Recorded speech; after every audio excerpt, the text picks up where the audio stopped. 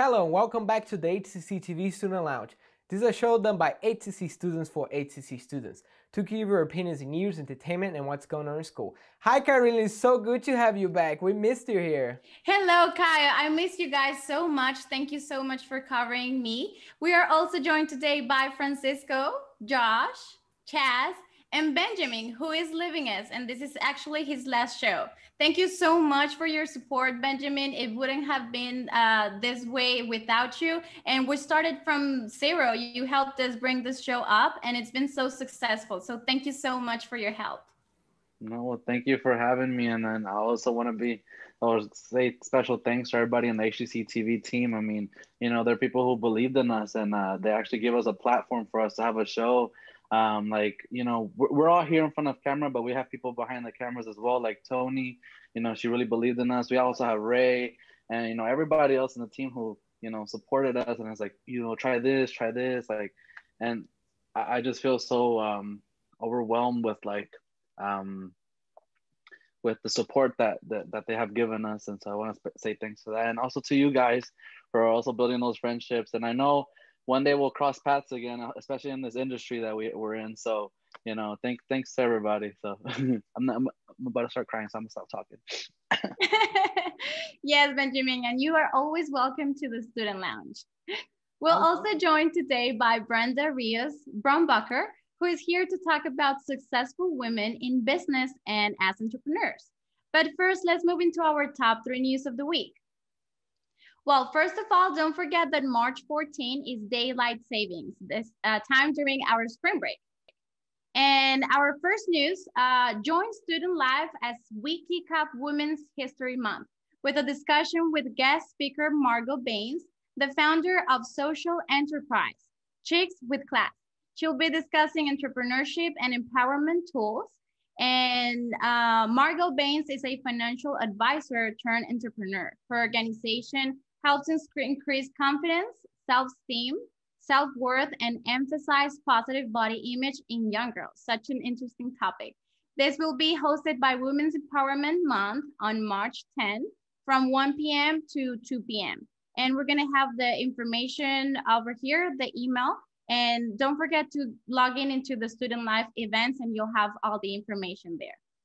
Now we also have a discussion. You can join Student Life to discuss the issue that is being around the world about human trafficking. Dr. Nissi Hamilton and Kathryn Grinan will facilitate a real discussion of the importance of stopping human trafficking. And I actually covered an event with Nissi Hamilton, such a great lady. She explained everything from her personal life. And this is a really important topic that will touch your heart. And this will be hosted by Women's Empowerment Month as well on March the 4th from 1 p.m. to 2 p.m. Do you happen to remember this human trafficking discussion, Kyle? Yeah, I remember we had this discussion here, and again, one thing that I thought was kind of interesting is that honestly in Brazil, like, it happens, but it's not like here. I didn't know it was such a big thing in the USA, especially in Houston, Texas, that it happens a lot more often than we think. And I've heard even stories of people that are close to us of, people trying to get to that. I don't know if you saw that, but here in Houston, they've been trying like sort of like a trick. They put like some sort of like trash or like a water bottle outside of your car, especially if you're a woman. And once you go out to check what it is, they kind of grab you and kidnap you, and so it's terrible. But I've seen like some people commenting to be careful. So I'm just letting you guys know, if you see something strange outside of your car, especially if you live in a complex apartment and it's late at night, try to be really careful. Take a look on your surroundings, because it's crazy, and you think that it can never happen to us, but trust me, it can't. So be careful. Yeah, she actually brings awareness and she gives tips on how to what's like you're the target and how to know if you are at some kind of risk, like from dating or just what you mentioned. So it's really important information. So don't forget, it's on March 4th from 1 p.m. to 2 p.m. Now we also have the Women of Color Conference happening on March 31st. And this is from the Center of Entrepreneurship Southeast College. It's from 10 a.m. to 1 p.m. and it's going to happen online. So please register through the link that we will provide over here. And also our guests will bring up some more information about this event. Now let's begin our first topic, which makes way to a great discussion. Our team will give some examples of women in history, politics, technology, and even sports. Now, Kaya, who do you want to talk about today? So I first wanted to go back a little bit in history so we kind of know where we are right now. So in the 18th centuries, 19th centuries, when the Industrial Revolution started, a lot of the people that used to work on the factory were men. And at that point, they need more labor, so they started actually hiring women and kids to work. And that was a big issue because a lot of kids start working when they were like 5 or 6 or even lower than that. And of course, in some cases, the pollution was terrible for them, so were for the women. But here in the USA started changing a lot more towards the World War II, when women were supposed to go work since all the men went to war. And that's the person I want to talk about is Rosie the Riveter, which is a cultural icon of World War II, which represent all those women that were working in the place of the men that went to war. So you've probably seen this poster before, and it's something that I'm pretty sure you've seen in the history classes. It's iconic of the USA. So it's pretty interesting to see how much it changed. And at the same time, still things there haven't changed. For example, at that time, women used to complain that they used to do the same work as men, but they still getting paid less. And until today, we're still seeing this. And then we're actually going to talk about that with your guest. So I'm just going to hold in here for now.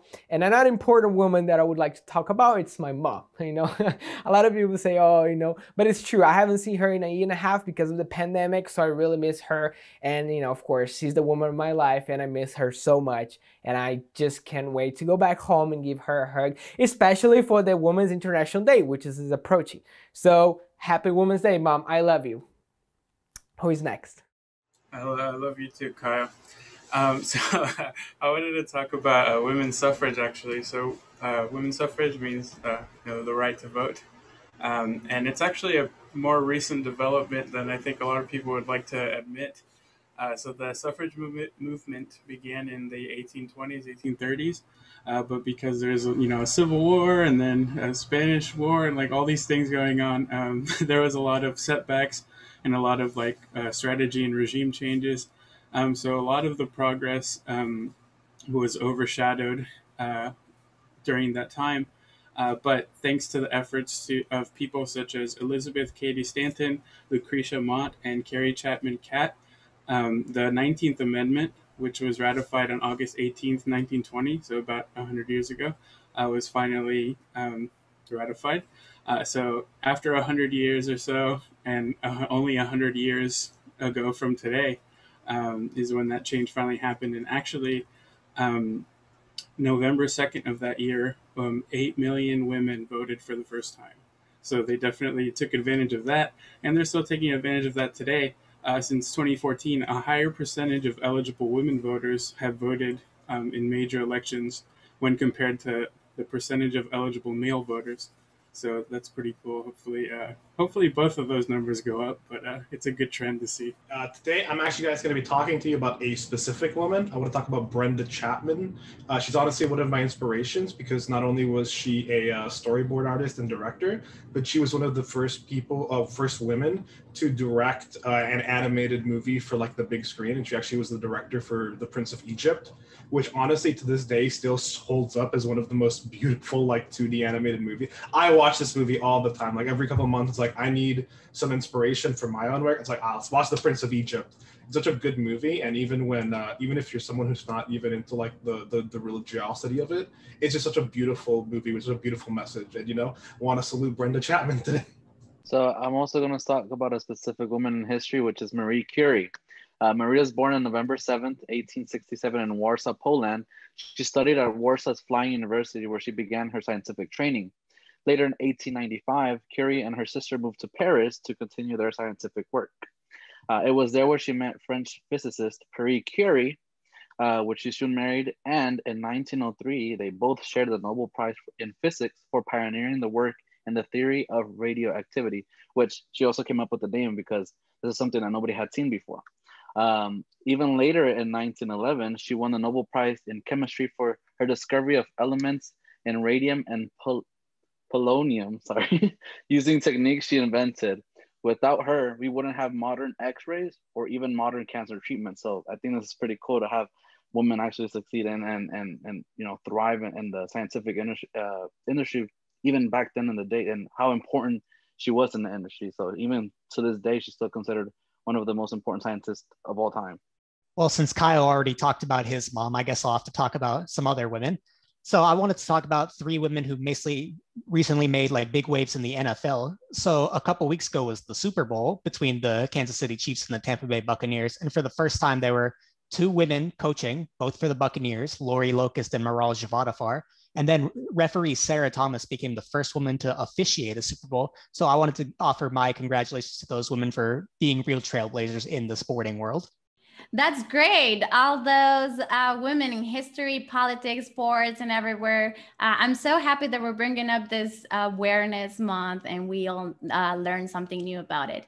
Now that we've heard from our crew, let's move into our guest. So why don't you introduce us to her, Kyle? Yeah, I'll introduce her. But one thing that I realized, Carolina, you're the only woman here in front of the camera and we haven't said anything to you. So happy International Women's Day for you. I know, thank you. So let's move to a guest. So today we have Brenda Rios-Brombacher. I hope I said it right. If not, forgive me, please. She's the Director of Entrepreneurial Initiative and Community Relations here at HCC. So first, how are you today? Hi guys. Well, I'm just so excited and honored to be here with you guys. I mean, it's quite a strong month, and this actually is one of my favorite months of the year every year because, it's important to empower our women in our community. And like you all shared, it's just amazing of the milestones that we've had so far. But I think we have a lot more to go, and I can't wait to discuss more with you guys. Awesome. Thanks so much for being here. So tell me a little bit about you, because we're so excited to have you here. So tell me a little bit. Sure. Well, so I'm actually a Latina. I'm originally from Monterrey, and I came here back in '98. So I'm dating myself. But first immigration Latina, like I started learning English. My mom was an inspiration on that front. Fast forward, I did my my degree in international business at University of Houston downtown. I ended up working at the State Department in 2010 and with the Obama administration. So I learned the entrepreneurship investment that was happening nationally and internationally. And I kind of wanted to bring that here in Houston. Now, in 2020, 2021, like there's a lot of buzz happening in our community, especially as minorities are becoming the majority. So we're quite excited to be here at the Center for Entrepreneurship and be of support to all of our entrepreneurs and students who want to become entrepreneurs.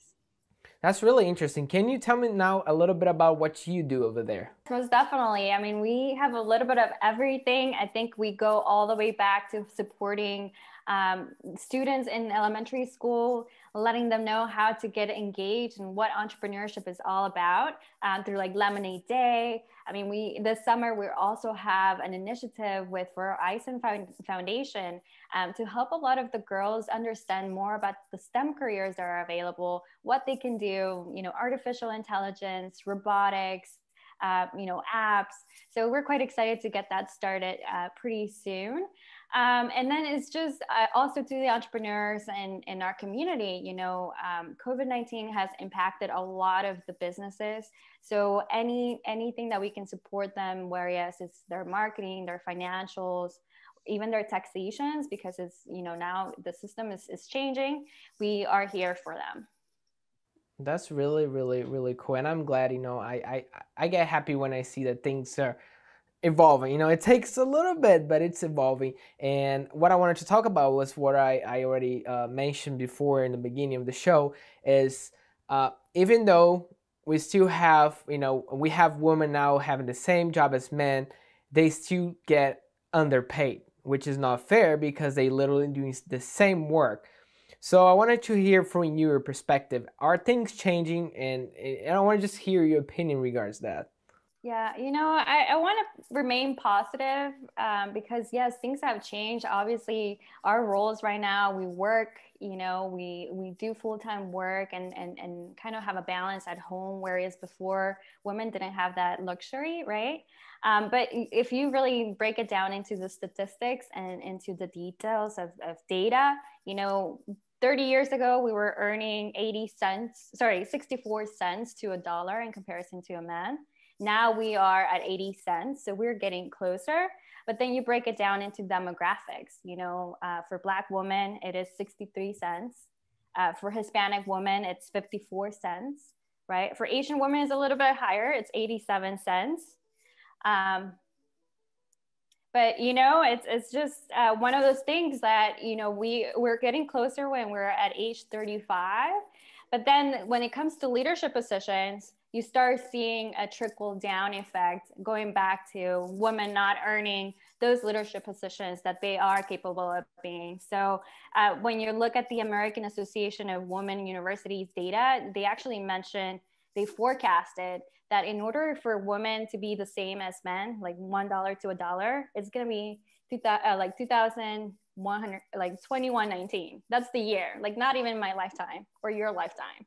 And at that speed, that's kind of discouraging.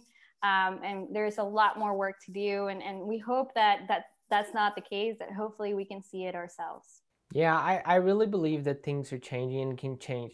For example, what you do here at HCC, you definitely change lives, and you also help to change the whole society, the way we think, the way we respect women, and the way we see even as a business and a co-worker partner, let's say that this way. So we're walking towards that, and I believe, we're doing good, but we can do much better. And I would like to invite Carolina now to ask, woman to woman, feel free to ask anything. Yeah, actually, since you're talking about that, I was thinking, what are some ways to promote that gender equality in our daily lives? So from students to our community in general, in the family, how do you think that we can promote that so we can get there even faster? Yeah, I think, a lot of people talk about mentorships and making sure you have a mentor, especially for women in a career path. Looking into role models, and they don't necessarily have to be women, right, in leadership positions, but at least that you can shadow and understand the steps to grow. But it also goes back into at home, like if you have a wife or a daughter or a cousin or a sibling, make sure that you are also cooperating with a lot of the chores, the household chores, because sometimes depending on our culture, that actually, goes back to women's responsibility to do those things. So making sure you have some sort of like equal or a balanced time frame, could help a lot of our students, our female students. And I think that it starts from home. And I think those are like two things that I can already see things changing that way, right? You even see advertisements now who is like by parents, who is like the dad taking care of the kids. Things, that kind of awareness does help. Yes, absolutely. I agree. Now, in entrepreneurship, what resources do you offer to women who want to become entrepreneurs? Yeah, and in fact, you'll see the graphics here, but there is, a couple of great resources here in Houston. One big startup by Carolyn, the name is Hello Alice, helloalice.com, and this is for free. It's kind of a networking for all women entrepreneurs in Houston, but also you can network across the world. And they do a lot of funding and marketing and so on. So that's a really good effort. When it comes to investment, there is one new organization called the Business Association Minority. It's called BAMA. So definitely check them out. Again, this is for free, but you have to make sure that you have a portfolio and already a startup that's running, looking into get investment. And then resources like in government, the Small Business Administration has programs like SCORE, the Greater Women's Business Center, the Greater Women's Chamber of Commerce. A couple of the chambers of commerce are there for you. So definitely, definitely check it out. Sometimes people think that because programs are for free, that they're not good to take, or they want to get your information and sell you something. Not in this case. I think these resources are here because a lot, especially in the government, they are trying to change the dynamics and making sure there is support. So take advantage of all this free stuff that's your way. Oh yeah, absolutely. Never underestimate free courses or everything. I'm one of those people who really go through free courses online and stuff like that. And this also includes funding for someone who has a startup.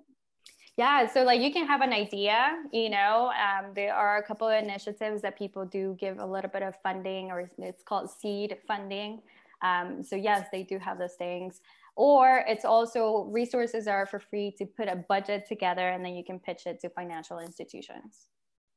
Oh, well, that was fascinating to hear about, Brenda. Thank you so much for being in our show. And I'll absolutely check everything out to see if even myself, I can do that. Yes, please do. We're here for you. And as you know, we also cover things entertaining. And at this time, since we are celebrating Women's History Month, I'll start with the first film, Agora. So Agora is a 2009 historical drama film directed by Alejandro Amenábar. I don't know if I pronounced that correctly. And it's a biographical film starring Rachel Weisz as Hypatia. And she is a mathematician, philosopher, and astronomer in the late 4th century, Roman Egypt.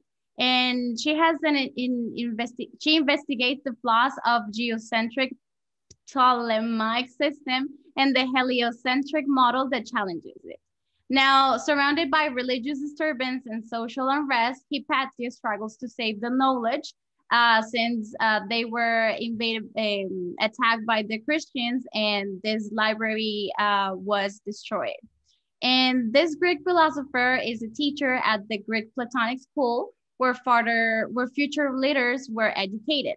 And due to the religion's objections that I just mentioned, she was forbidden to teach in this school. Now, so I don't say all the details at the end. She was considered a witch because she had a lot of influence over this scientific investigations. And just check out the end. I'm not going to spoil for you, but it's just very interesting. I love watching this movie. And in Houston, they actually have a coffee shop, which is my favorite coffee shop, and it's called Agora as well. And I think it's because of this, and it's all decorated like with Greek sculptures and all of that. Now, who wants to tell us a little bit about another film? Me. I actually want to refer a TV show, Netflix.